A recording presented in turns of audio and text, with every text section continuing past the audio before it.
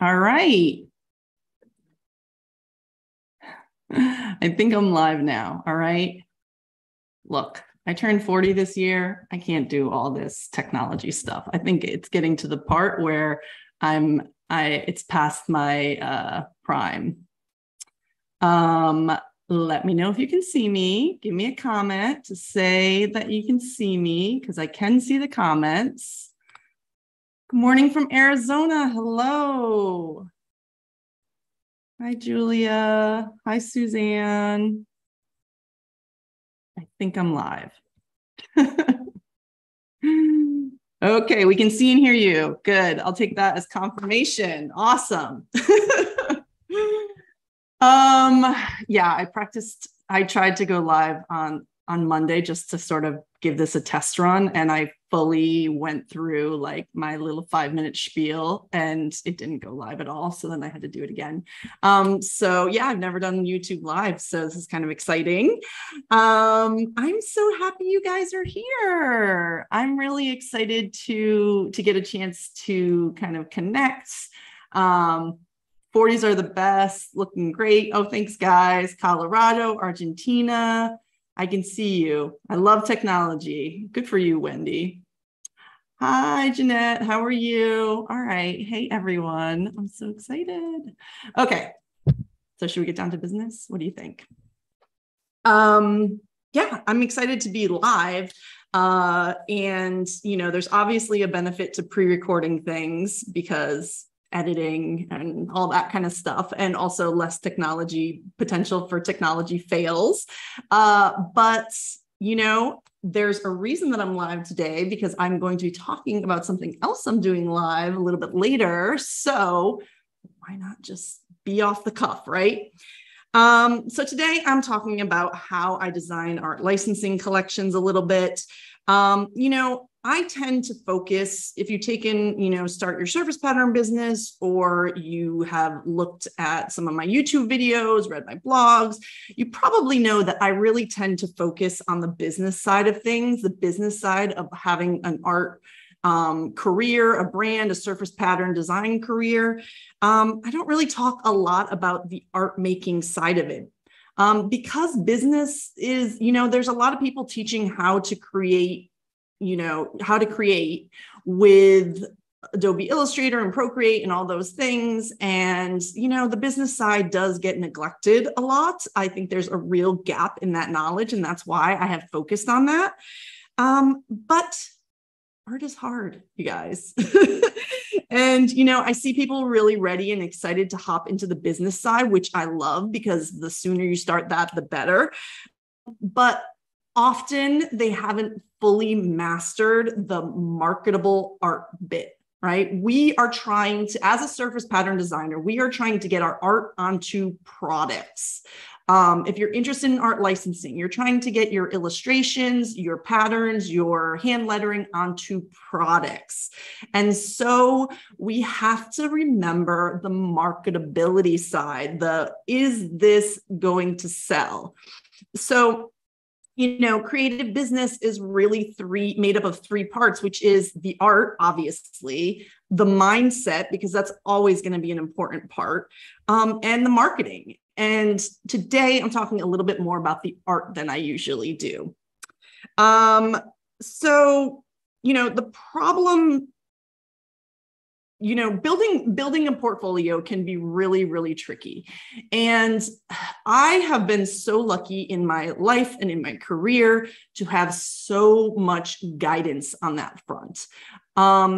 If you don't know me, if you're just tuning in and you've never met me before, I studied surface pattern design in college. So I had 4 years, well, 3 of the surface pattern, 1 was just like general art, but 4 years of dedicated professors telling me what works and what doesn't work, grading, doing it with my peers, learning all about that. And then I went to work for a home textiles company and eventually an apparel company, Baby Gap. And all that time I had art directors, creative directors, art VPs giving feedback to my work, right? And that helped me in my career in multiple ways. But the very first way that it helped me as I then went out on my own is that I didn't get too attached to my art, right? I understand that everyone has an opinion about art. And yes, I might have an opinion where I think it should stay one color or be one certain way. But I also understand that my art was being used for home textiles and for, Baby Gap and for all this other products. And so therefore, what those art directors input was really helpful to me, and I was able to kind of let go of the outcome and just like, let's see what happens. Let's try this. And so many times did that make my artwork stronger. Even today, for my art, I do about like 75% of my art income is freelance work. So I still have art directors who give me creative briefs, give me suggestions. I do what they suggest. I give it to them. They give me feedback. That is so, so valuable when it comes to the other 25% of my art income, which is art licensing.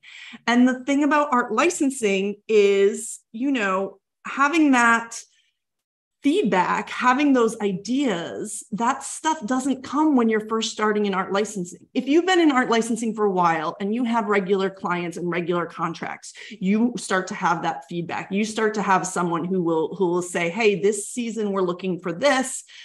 Here's the trends that we're working on.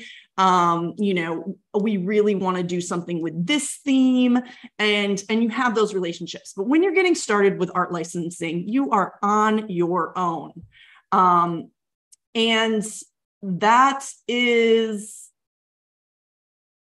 okay, I see we're doing fun. We're having fun in the comments, right? So anyways, that is like something that, we all kind of need help with. And I realized that when I first went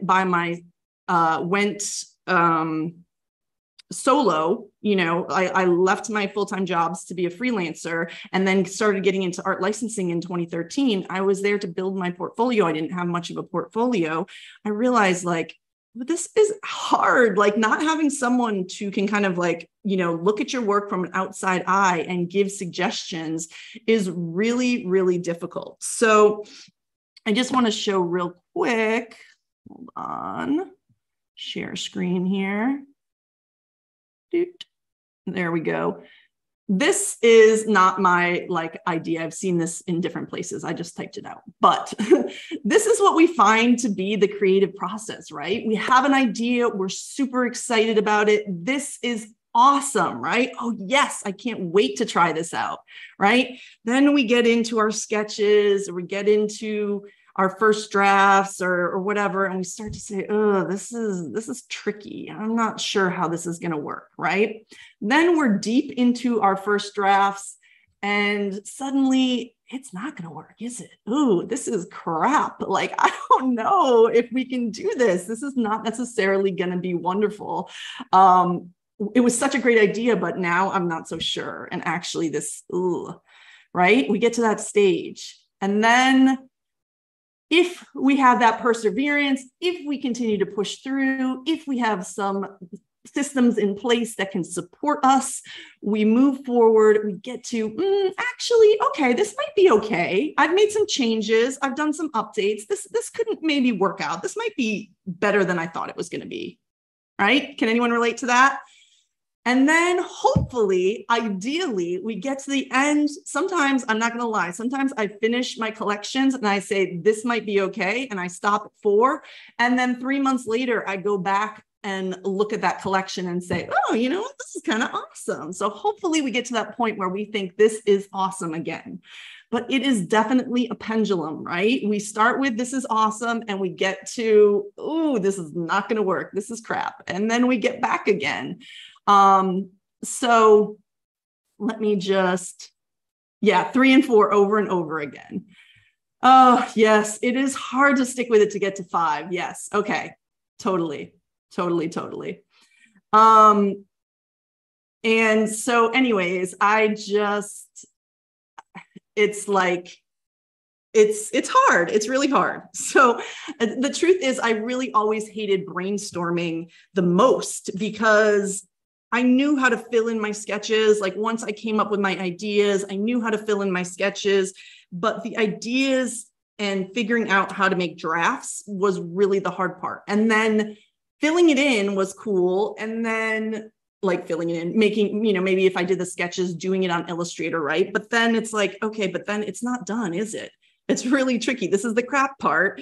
And then it can be hard. So I'm curious, let me know in the comments, what have you guys been doing when you hit that 3 and that 4, that, this is crap. This is getting tricky. This might be okay. What do you guys do? Like, how have you been developing your skills if you don't have that sort of art director support? Have you been learning new programs, getting brushes on Procreate, hoping that will kind of zhuzh things up? Challenges like practice, really practice is always a good thing. Prompts, your imagination, putting your portfolio aside and working on finding clients instead. What's kind of I'm really curious, what's your go-to kind of solution when you run into this? Do something else and come back to it. Yes, Kate, I love that. Walk away, work on something else, keep playing and tweaking it. Start work on a different pattern. Yes. Classes, great. I have lots of ideas, but sometimes I get stuck on translating that into nice compositions. Totally. I can relate, Suzanne. Posting on Instagram, walk away. Yes. Practice, learning something new. Oh, good. Getting outside opinion from her husband. I push through and finish the design. I can always rework. Yes, Geraldine, that is an excellent.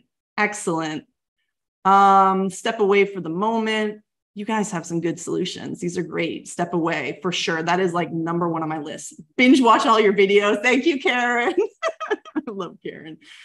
Go back to my why. Why am I doing that? That's my North Star. Oh, such a good idea. Okay, you guys got great suggestions. I need to be like, I'm going to copy this chat and go from there. Nicole says she loves brainstorming. She struggles with the full motif sets. Help me push through or play until something clicks. Go back to my mood board. Okay, you guys have some systems. I like this. This is really awesome. All right, so now I'm going to share I got some slides here. I want to share my screen real quick and talk a little bit about how I work through. Let's see if I can get this to slideshow here. Okay. So yes. So I want to talk about my basic rundown of how I design a collection. And this is just kind of my process. And it probably sounds pretty familiar. You probably do a lot of these same things. I choose a theme, right? And now I'll be talking later about successful licensing collections live, but I obviously go into like all of these steps in much more detail. But choosing a theme can involve some research. It can involve it always involves some research, but whether I'm doing that research like right before I start my collection, or if I've done it, 6 months ago and made a list of themes that I want to cover, that is, obviously up for debate, but themes often come from trends. Trends and themes sort of go hand in hand. You don't always have to have a trend for a theme. It can be something more evergreen, but choosing that theme and deciding what am I even going to do with this collection is obviously my first step. Then I gather references. So my references can be photographs of whatever motifs I plan to actually put in there. It can be like sort of a mood board, as someone was saying in the comments. It can be even images of other people's artwork that I really like the style of. Now, that's something you have to kind of be careful with if you're new and you are prone to sort of really honing in on someone else's style. That could be a problem. But photographs and other art styles and other potentially like artwork that has great palettes might all be part of me gathering references. Then I dig into creating sketches and a plan.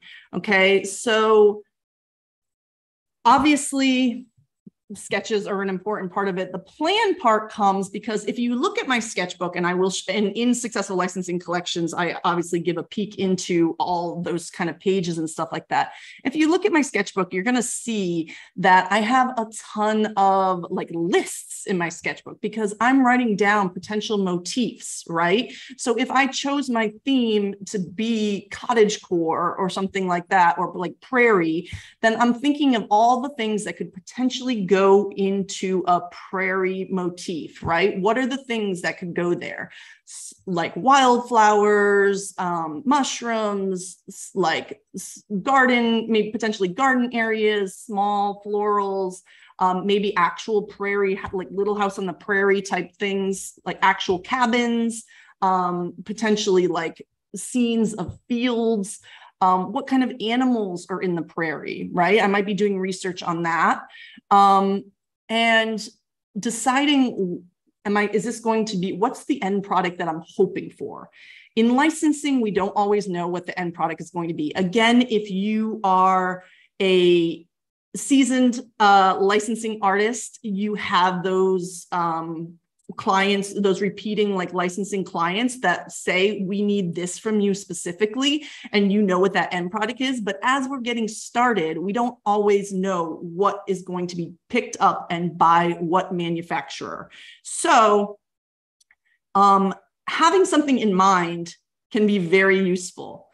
We don't want to just say like, I'm just going to create a bunch of, repeats, or I'm just going to create a bunch of illustrations without thinking like, these illustrations might be for greeting cards, or I'm hoping these illustrations go on rugs for like welcome mats, or these patterns I think I really would love to get onto quilting fabric. We want to know what we're thinking about there. And I always try to have that in mind, even though I don't know for sure what things are going to land on. Then with sketches in mind, before I even start a draft, I choose a palette.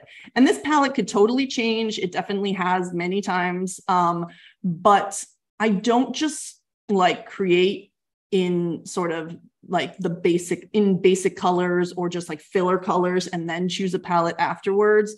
I always want to start with a palette that I'm excited about and that I think is strong from the beginning. Again, I might need to tweak towards the end depending on how things go, but I want to start with colors I'm excited about, because that helps me stay in that excited mindset as I'm designing, because color is such an important part of the design to me. Then I dig into my rough drafts, starting with the main print or the main illustration, or just the one if it's illustrations, like if I'm doing a group of greeting cards or something like that, there's not necessarily a main illustration. If it's a set of note cards, it's not like one's more important than another. So in that case, it can be just the one that I have the strongest sort of connection to, or the one that basically the one I think that I can do without getting too stuck in the weeds about that this is tricky part. But if it's repeating patterns, then I'm going to start with the main print. And in Successful Licensing Collections, I talk about the elements of a killer main print, or what you need for a collection specifically. All these things I go into way more specifics about. But with the main print, of course, I'm looking at having the most amount of motifs, using like pretty much all of my palette, and really establishing a style for how I'm going to create the rest of the collection. Then I start with a rough draft. Then I do a rough draft of like my secondary print or second illustration. And, before, obviously I'm trying to have a main print or illustration that I'm happy with and I feel like is done, but I'm not expecting that at step 6. I move on to the second one before I get too caught up in how like perfected number 5 is, right? Then I go back and look at the 2 of them, because once I've done the second one, and this is one of the benefits of collections, and this is another thing that I talk about in successful licensing collections. One of the benefits of collections is that you make stronger artwork. And the reason that you make stronger artwork when you're designing collections rather than designing a one-off is because you're building up steam on what the whole theme and colors and style of the work is. So once I've gotten to that second one and I've seen how that plays out and I look at how the first one looks and I kind of compare them, that really helps me make stronger pieces. That helps me go back to the main print and say, you know, in the second print or illustration, I tried this one little technique that really gave an extra like sparkle. Now I'm going to see if I add that into the first one, if that's going to give some extra wonderfulness to that first one. You know, you kind of build up momentum on what you're creating.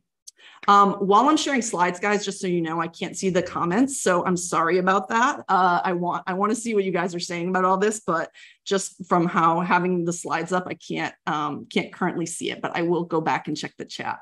So do you guys work like this, or do you like try to get through one fully and then get through another? I really like to at least get 2 things down, potentially 3, but 2 usually is where I start. Then I go back, revise and improve. Then I start filling in the other drafts, depending on how many prints or illustrations are going to be. And if I don't have a client in mind, like if it's not already being licensed, like if I'm not doing it for my fabric partner or it isn't something that someone is requesting of me, I usually max out at about 4. Whether it's 4 prints, 4 illustrations, 2 prints and 2 illustrations, it can be a combo. This is also something I talk about in successful licensing collections. But 4 is usually the max if I don't have someone who's doing it, unless I'm feeling real inspired and it's just like flowing and I'm just like, I've got this in me and I want to do it. That's cool. But if it's, you know, a bit of a like, ooh, this is tricky, I'm probably going to stop at 4. And the reason for that is because, you know, it's spec work. Honestly, I'm doing things hoping someone picks it up. Do I want to spend the time to make 18 designs and then have it not be picked up? No, that doesn't sound like a good use of my time. Again, it really depends on how your business is set up and your relationships with licensors and stuff like that. But for me, for getting started, I feel like showing 4 designs is enough to work with. I've had 4 designs for like greeting card collections, and then I've had licensors come back and say, you know, we're doing a 6 card set, so we need you to add 2 more. No problem. I can do that at that point. But having the 4 gives enough of a like collection vibe that art directors can understand that more could be made from it. Then it's about pulling everything together for cohesion, right? So I did 4 designs, but do they look good together? Do they look really strong together? Obviously, I've been probably working in the same palette. I've been trying to work in the same general style. The theme should kind of go throughout, but does it really look like a strong collection? And what do I need to do to really pull that together? So I have a whole process. Again, this is something that I talk about in successful licensing collections, but I have a whole checklist for assessing both my individual works, right? So when I'm looking at the step 7 here, revise and improve. When I get to step 7, I'm looking at my individual designs. Let me look at this main print. Let me look at this main illustration, and boom, boom, boom, boom. Here's the factors I want to assess and decide if I need to make changes about, or if they are as strong as they can be, right? But then I have a second checklist for collections. So now we have everything in front of us of what I think this collection is going to look like. What are the factors that need to be, that are needed to pull this together? Then I create a sales sheet or some sort of way to display this so that I can send it either to my agent or out to art directors. And that's pretty much the whole process. So I wanted to show you a couple examples here. Obviously, this is sort of the quick version, but as you can see on the left, I've got a sketch. This is my Maui Mala collection. And I started with some sketches. You can see it's pretty detailed in those sketches for the floral. And then my second idea is below that, where I was going to do little clusters. And then the other two ideas I had, I didn't end up going with all of them, but I had like a patchwork hula idea. And then at the bottom, because I was thinking this tropical, this is a collection from a little while back, but I was thinking, you know, it would be cool to have this like mid-century modern chairs that had like the upholstery, tropical upholstery. But as you can see, these are just ideas. I started with the first draft. You can see I'm kind of laying in the solid color, and you can see that top floral, that top hibiscus is sort of like more detailed. The bottom, you know, the bottom one I'm not finished with. You can kind of clearly see that. But the top one, you can see I have these, it's a little bit more like sort of realistic, but also modern.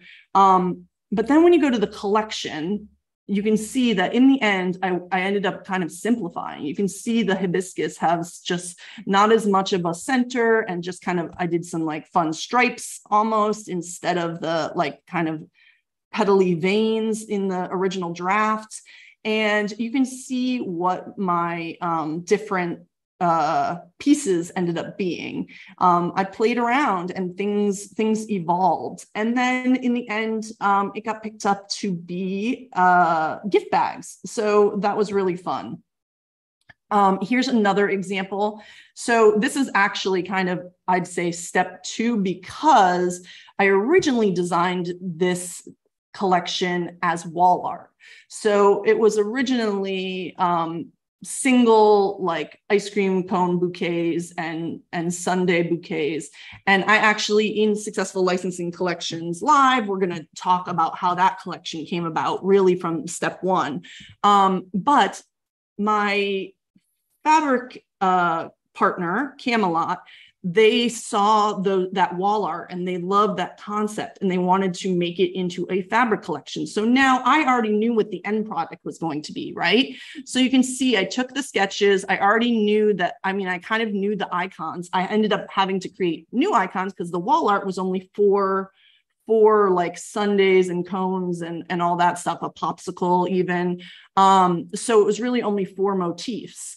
So I ended up creating more.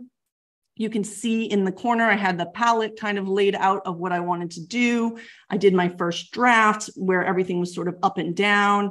And then you see how the collection evolved. Part of the reason the color changed was due to my fabric partners. So I was getting input from them because I had done a collection somewhat recently that had sort of a similar color feel. So they wanted to go like pull it a little bit away from that original, from that colorway. So that's why that changed. But as you can see, I also changed the layout a little bit, made it more tossed, did popsicles, some bicycles, some sprinkles, etc. And then the final product was fabric. So that was really fun. I'm going to take a quick break here, stop sharing so I can check in on comments, make sure everything is still, hold on, let me just check real quick. I'm not sharing anymore, right? Yeah, I want to check in on comments and see if this all makes sense. Big fan of your art. I think picking colors after works better for sometimes to me, depends on the group. Yeah, sometimes it changes. It definitely changes. Fabric partner, want, yes. I usually draw all my motifs then decide what goes where. That's, you know, definitely a way to do it. I'm always reworking and making sure patterns speak to each other. Great, great. Super validating to hear that this is your process as well. Awesome. Start with references and palette first, and then the rest. Yeah, I didn't show my references here. That's something I go into more detail of, but I didn't want to have you guys sitting on here looking at every little thing. Start with a theme in mind, recolor the artwork. We'll try this method. How many colors do you use in each design? So it depends on what the end, you know, the end product is. If it's going to be fabric, then I keep it to sort of like 15 or less, but a lot of times less. But if it's going to be something else, then I I try to keep, you can do tones and you can do textures and stuff like that, but I try to keep like really 15 is kind of like where I max out, I'd say. And again, it's not like it's 15 colors exactly. There might be tones and there might be little accents of something if it's a more textural piece and if it needs that and if it's wall art and whatever. But keeping in mind what the overall look of the collections is going to be, I really want it to look cohesive. So 15 is total max. Love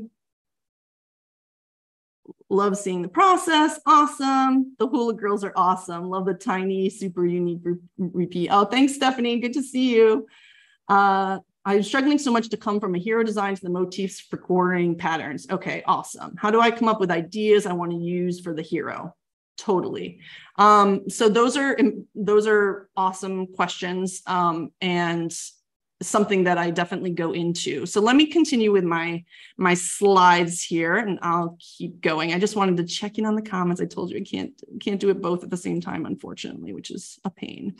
All right, so back to this now. So, all right, so I had that whole list of how to do it. Sounds easy enough, right? Think of a theme, do some sketches, make some drafts, make it happen. Not that big of a deal. But obviously there are lots of questions and roadblocks that happen along the way. Clearly, that's where the "this is crap" part comes from the beginning, from the creative process.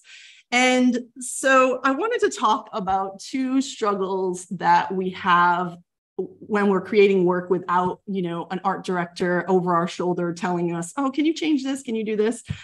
These are two struggles that I see really commonly for myself and for others. The first is marketability. If you want to create art for products, I say this over and over again, but your work needs to be commercially viable. Everything's subjective. That is true, but seeing what's happening in the market is always an important step of your research. I definitely get the idea that designing in a bubble when you're first starting is important to sort of just figure out your own creative process and to play around and to get comfortable with everything and all that. I'm not saying you need to constantly be looking at what everyone else is doing or what's happening on every other product.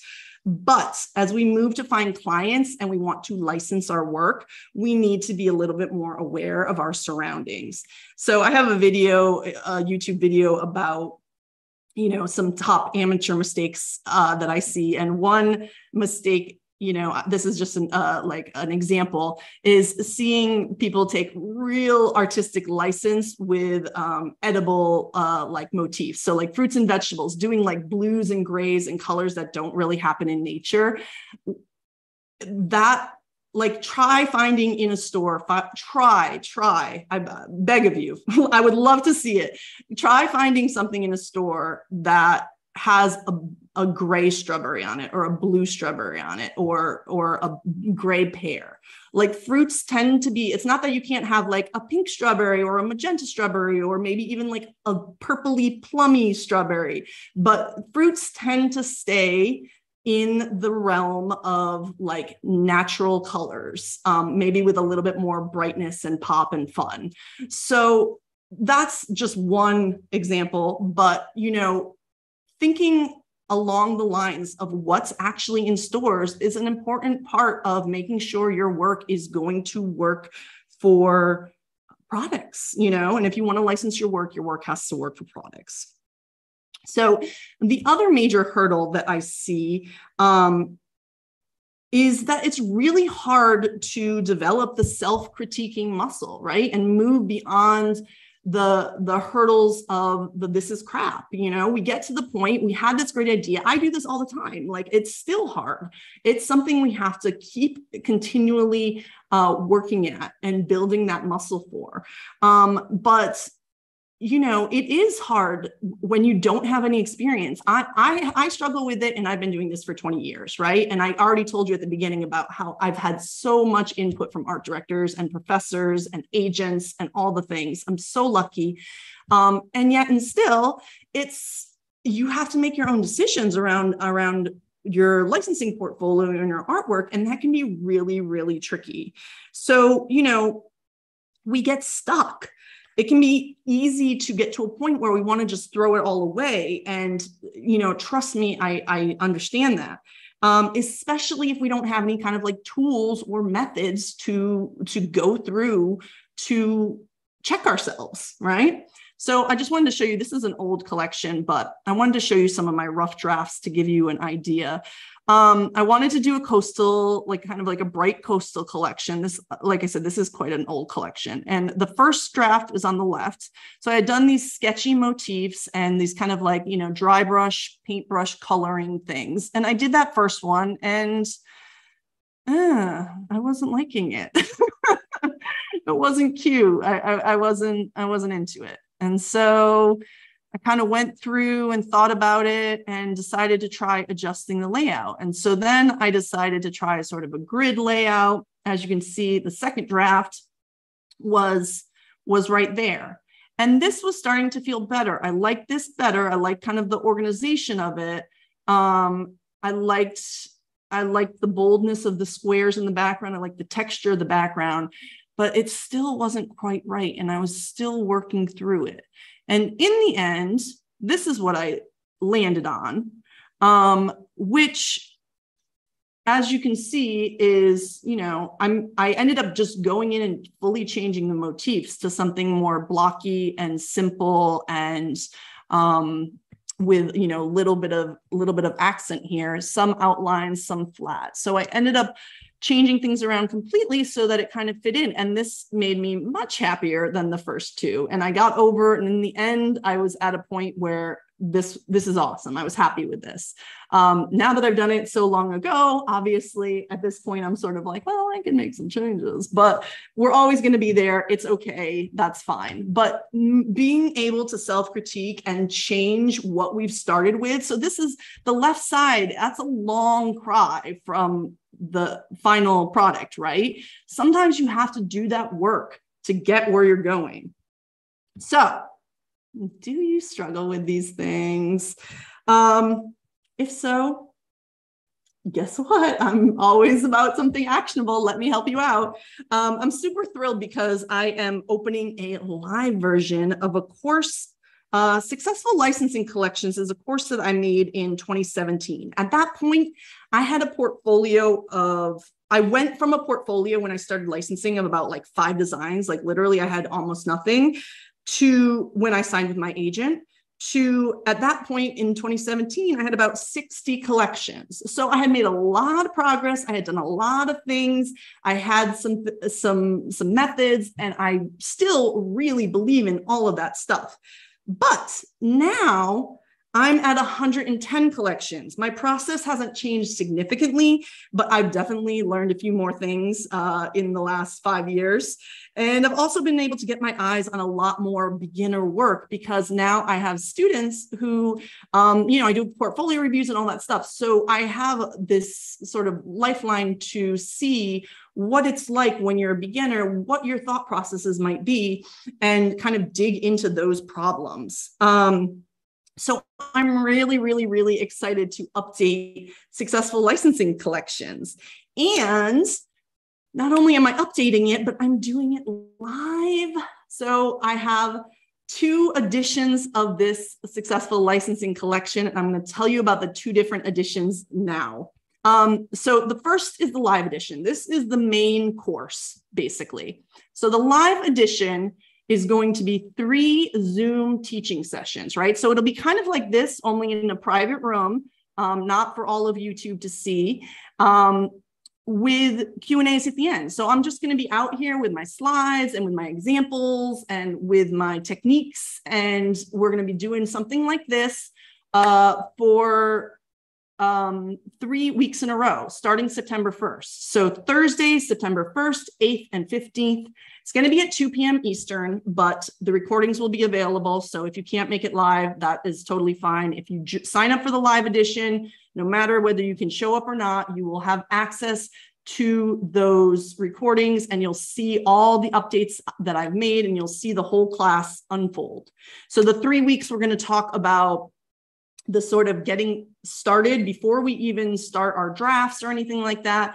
Week 1, we're talking about a little bit of overview of licensing, why we design collections, thinking about end products, thinking about themes, thinking about trends. And then the second week, we go into starting our drafts and what specifically is involved in a collection, what kind of things we need to know. We talk about palettes, we talk about rough drafts. And then the final week, we go into all that self-assessment stuff. We talk about all the things that I do to look at my drafts and figure out how to make them better and how to sort of wrap up a collection, bring it together, and then be done with it. So then you'll have a year of access to all 3 recordings if you sign up for this live edition. So you'll be able to watch this over and over again, and assignments to help you stay on track in designing your collection. So that at the end of each session, we have an assignment, which I'll give you. I'm not going to be checking your work. You're in charge of it. But you can stay on track and you can create a collection throughout the month of September along with the lessons. And then most importantly is my shining face on live Zoom chatting with you guys. But second most importantly is downloadable assets and resources. I have a lot of assets that are really useful to creating collections, like lists of evergreen themes, how to find trends, where you can look for trade shows and things like that can help you get ideas around themes, checklists of how to self-assess, all that kind of stuff. All right. So the live edition is $149 and it is available now. You can sign up today. I'll give you the link at the end. And like I said, sign up today. The registration is for the next week, but it doesn't start until September. So we're on our back to schools vibes. Now I want to tell you about the really exciting, the live one is exciting, but I'm really excited about the party edition. But first, water. Got to stay hydrated, people. All right. So the party edition. Oh, I'm excited about this. This is limited, okay? This is only 35 people because we got to have crowd control. And actually, I think I've already sold 5 or 6 slots, so we're counting down.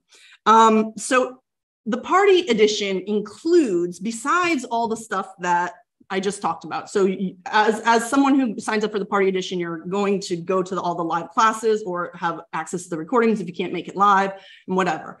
But you're also going to be invited to 2 show and share party sessions where we show our progress on our collections and provide feedback. So those assignments that I'm talking about, that I'll be giving to everyone, the party edition, we're actually going to look at what you did. I'm going to hold you accountable, and I'm also going to show you what I'm doing because I'm going to make a collection this coming month as well.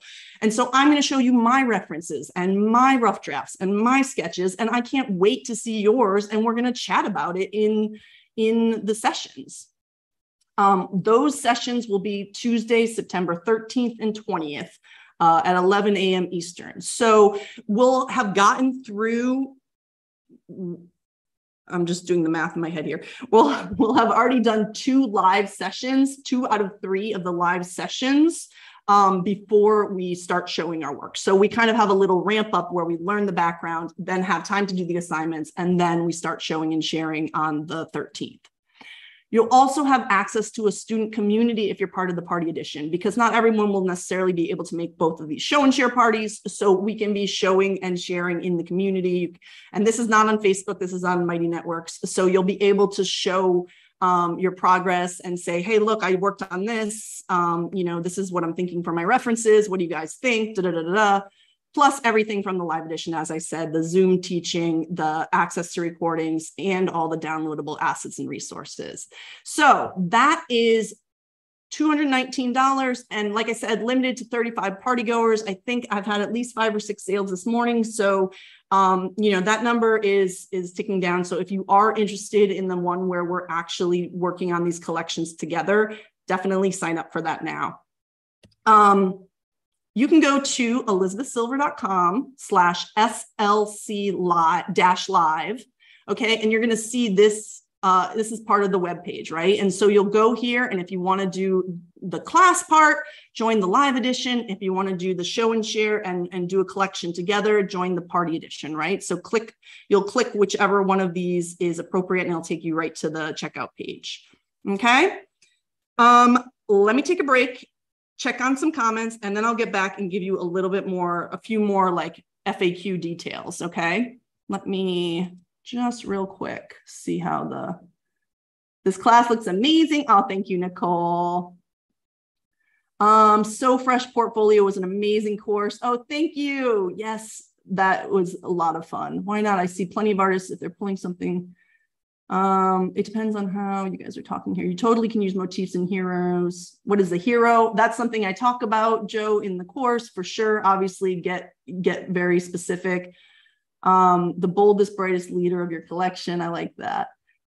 Oh, yay, party. So excited. Anastasia is going to be at the party. I can't wait. All right, let me, you can put any other questions in the comments, but I'm going to go over a few more things and then I'll wrap up and leave us to what we're doing here the rest of our day. I've got a lot of client work I need to do. I'm all up on this, but I got client work to do.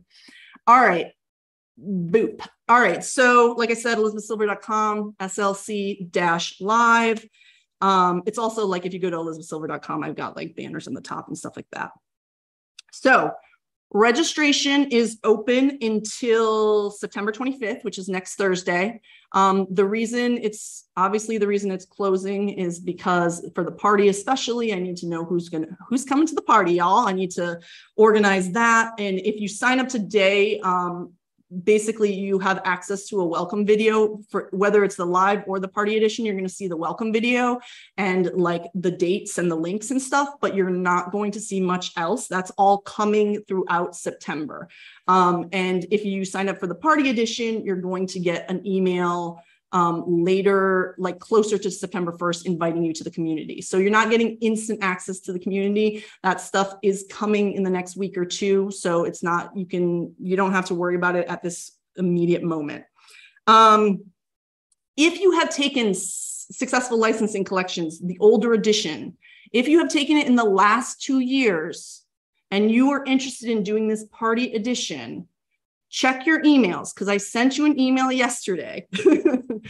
For people who have taken Successful Licensing Collections who have signed up in the last 2 years, the alumni are invited to the party, and I have a discount code for you because you already are signed up for the class. So check your emails for that discount code. If you don't have it, if you can't find it anywhere, you can reach out and email me, and we'll check that you are on the list of having purchased in the last 2 years. So if you're an alumni, I have a code for you. First come, first serve on the party edition. I wish I could specially pick my party people and like just reach out to all my fun designer students and friends and say, let's come, but it is what it is. And yesterday, like I said, I sent out a message to the alumni and also people who are on my wait list. So like I said, there's already some, the spots are counting down already. I don't like to be like, you only have 20 seconds, but you have more than 20 seconds, but it really will. Don't wait till the end if you want to be part of the show and share party. All right. And then if you go to the website, the SLC-live, there's all these frequently asked questions. But I just wanted to go over a couple of them because I know people don't always like to read and you might have these questions right now. And let me just tell you real quick. So let's just go over these three right here that are highlighted with the arrows. What skill level is this course for? So in this course, I'm talking all about how to create collections, but I am not teaching you how to design. Like if you don't know how to draw, if you don't know how to use any sort of, like you can be a traditional artist. It's okay if you paint rather than, like use Photoshop or Illustrator, that's fine. If you use Procreate, it doesn't matter what software you use or if you do like analog painting or whatever, but I don't teach you how to create artwork. I don't teach you how to put things into repeat in this course. I assume that you already have those skills. If you need to put it in repeat, it might just be illustrations. But I assume that you have the skills to create art And this is about making that art marketable and making that and having a process in place to build the strongest collection that you can make, right? And so we talk about art licensing, we talk about the process of picking a good theme, we talk about trends, we talk about the drafts, we talk about that, but we don't talk about like, okay, and now to cut, Control C, like we're not doing like the technical aspect of creating artwork. Is this course only for pattern designers? Great question. So glad you asked. You know, I call myself I am a professional surface pattern designer, but surface pattern design is not always about patterns. I promise you this. Art for products is actually not about pattern design that often. It obviously depends on the product, but a lot of the times, and I know I can tell you Nicole's in the chat right now. Can't see the chat. No, Nicole's doing it. But a lot of the times it's about the motifs. It's about the illustrations. It's about what's happening. It's patterns are not always the most important part. Like I said, if I know I'm designing for a fabric partner, then you know, I'm doing patterns. And this is, I just have some random collections around here, pumpkin spice, you know, I'm doing patterns. But then, if I don't know, if you're getting started with licensing and you don't have those partners yet, you might not be doing patterns. So if you're into illustration, if you're into hand lettering with a little bit of illustration, if you're into greeting cards, whatever it is, if you're into something where you want to get your art on products, this course will work for you. And then the last question that I'm going to talk about is, I'm not able to do this right now. People always send these to me. I can't do this right now. This is the only time it's going to be offered. So the truth on that one is, who knows? We're going to see how it goes. I'm not trying to be like, you know, evasive. I really, truly don't know. But the current plan is to do this live and to do the show and share party live. And then to have the recordings of the lives be the new updated version of the course that you can take at any time. So it wouldn't be live, but it might be available to purchase at a later date. So it's not to say that some version of successful licensing collections will be available, but the actual live, like you can come, you can ask questions. I say hi to you in the chats. We look at your work if it's the party version. That part, I don't know, and I can't say. These other questions that you're seeing on the screen, you can look at on the page. And the one last thing is I'm going to stop my share now. I almost renamed this course because I don't do, like, my art licensing is 25% of my income. Okay. I want to be upfront about that. I'm not a licensing superstar. We've got some licensing superstars in the chat right now. But it ain't me. I don't make a ton of money on art licensing. But the reason I didn't change the name of the course is because my art licensing collections, when I create with art licensing in mind, I'm creating for product and I'm creating for being marketable. Okay, so that can be used in a number of different ways. That can be used if you do print on demand. If you create a great art licensing collection, you can use that in Society6 or Spoonflower or Redbubble or whatever your print on demand place is. That can be used for a gorgeous portfolio to get you work as an in-house designer or as a freelance designer, which is what I do. I use my art licensing portfolio and I put my art licensing work out on my Instagram and on my website. And that's what people see, who then contact me to work in freelancing. So I use my art licensing to get freelance work. You could use it as a portfolio to get in-house work. You could create an art licensing collection and then in the end of the day, sell it outright. You can do that.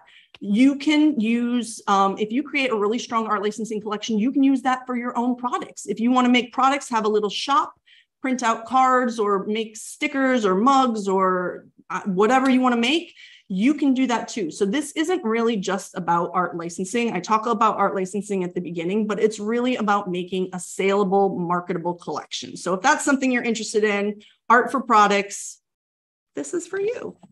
All right.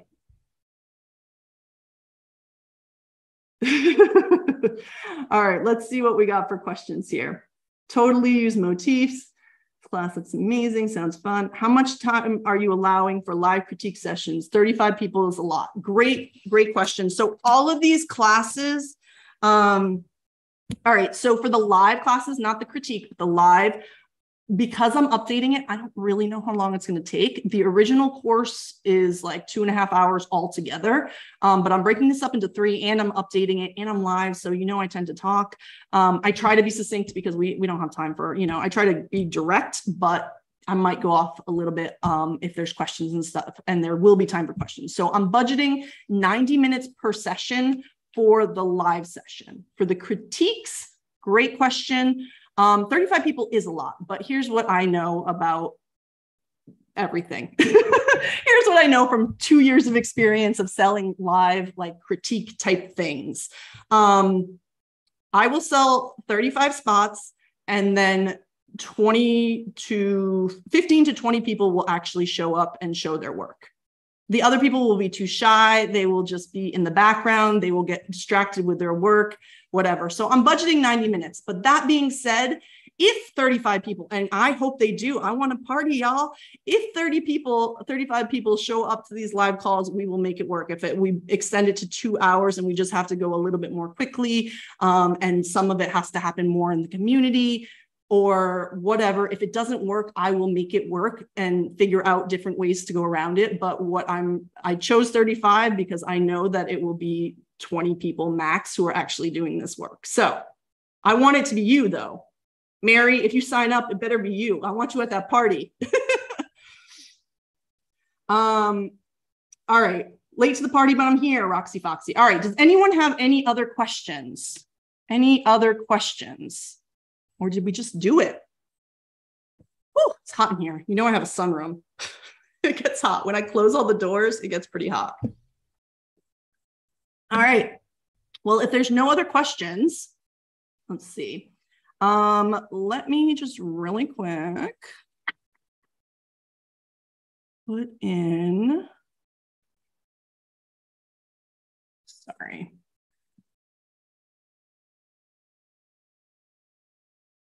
I'm typing out the link because this is where I'm at. Let me just put the link in here and you guys can go and check it out and see if it makes sense for you. Mary's going to be there. She said it. Jennifer, oh, sorry, I missed this question. Jennifer said, I took the previous class. How is this different? So Jennifer, if you took the previous class in the last 2 years, you got an email and you can join the party part of it.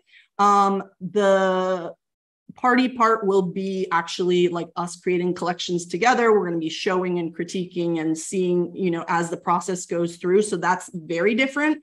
The live course itself, it will be different. I'm updating it, but it is based on most of the same concepts. So it's not like, a whole new course. It's an update. So I definitely have more things to say about certain things. I'm going to hit harder on certain things. There are things I'm beefing up and there are things I'm scaling back on. Some of the information, that I gave before, I just had a little bit of a different lens for it. So I'm going to be talking about slightly different things, but in general, the whole process and the things you do to find themes, find trends, find palettes, critique your work, the basic structure of that hasn't really changed. It's just going to look a little fresher because I've got a new haircut. Does that make sense? I would love to do that party, but it may just be the live. Fair enough. I feel you, Jeanette. We'd love to have you either way. Always love to have you on calls. All right. So that's it. It's so good to chat with you guys. I love to see it. I love the live streaming. I'm glad that the technology worked out. And now I have to go. I'm designing window clings for Christmas today. So that is what's on my agenda for the rest of the day. I'm very excited, but I'm looking forward to this live. Starts September 1st. This registration is open for another week. I'm really looking forward to teaching this and telling you all the things and giving you the resources so that you can repeat the process. And you hopefully that, guess what? You're not going to avoid the "this is craps" section of the creative process with this class. You will have that, but I'm hoping it's faster, it's shorter, and you can see beyond it, right? You can see that, like, okay, this is just part of the process. We're just going to keep moving. I'm going to keep going. We're going to make this better.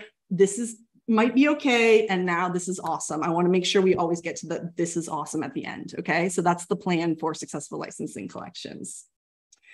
All right, friends, thank you so much for joining.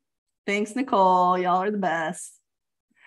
Nervous to share. Well, we will talk about that for real, Suzanne. We will, because I get it, that it isn't easy. It isn't easy. So we will talk about that. If you're in the party edition, we'll chat about it, and I'll give you a little pep talk on that.